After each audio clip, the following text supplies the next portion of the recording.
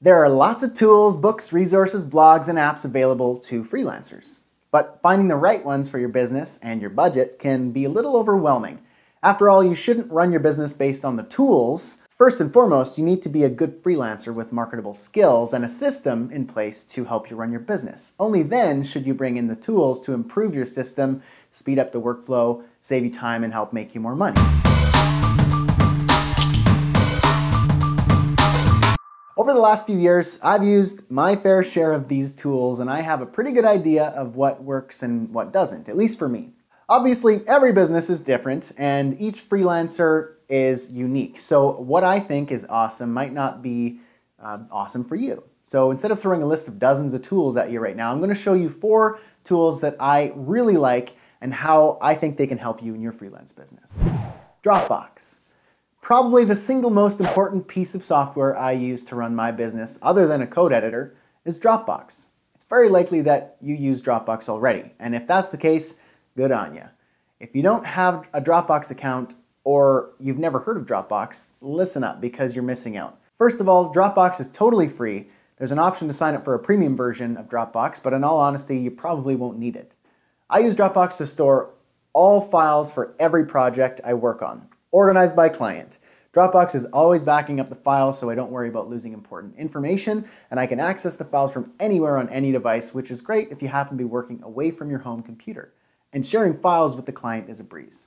You can get a free Dropbox account at bradhussey.ca/Dropbox. Trello. I use Trello basically 24/7. It's my all-in-one task manager, project manager. I manage my team, communicate with clients, track my progress, and so much more. Check out Trello for free at bradhussey.ca/use-Trello. Quickbooks. I use Quickbooks to send estimates and invoices, track expenses, and keep all of my business financials in order. I added my accountant to my Quickbooks account, and when tax time rolls around, she makes sure everything is organized and tracked properly, and I get to just focus on growing my business. If Quickbooks is a little bit overkill for you right now, and you're just starting out, you can always check out Ballpark, which is a solid solution for new freelancers. You can get a Quickbooks account over at bradhussey.ca/Quickbooks, or you can sign up for Ballpark at bradhussey.ca/Ballpark. WordPress. WordPress is free, open source, and the most popular content management system on the web today. All of my client websites are built with WordPress because it's so easy to work with. The client loves it because it's so easy for them to update and manage their own websites as well. There are 2 flavors of WordPress, WordPress.org and WordPress.com. WordPress.com is a blogging platform, but it's not customizable to the core. WordPress.org requires a little bit of coding knowledge, but it's 100% customizable, and I highly recommend this when building client websites. Whether you want to learn to build custom WordPress sites from scratch, or you're a web designer and would rather not have to code anything, I have 2 courses on codecollege.ca that's going to help you with that.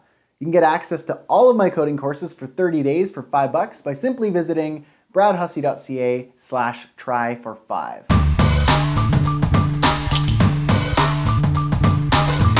If you want to get a massive list with dozens of tools, apps, books, podcasts, websites, and more to help you grow your freelance biz, download my free 7-step freelancing roadmap at bradhussey.ca/7-step-roadmap.